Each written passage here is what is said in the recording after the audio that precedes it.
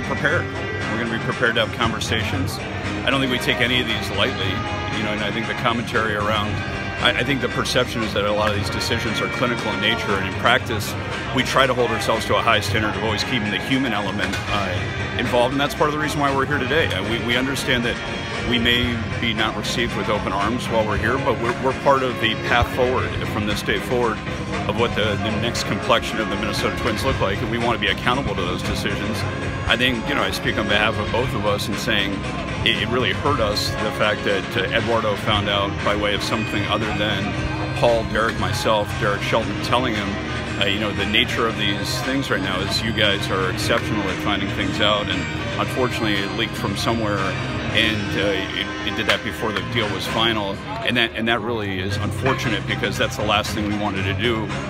with somebody who is such a valued member of this family.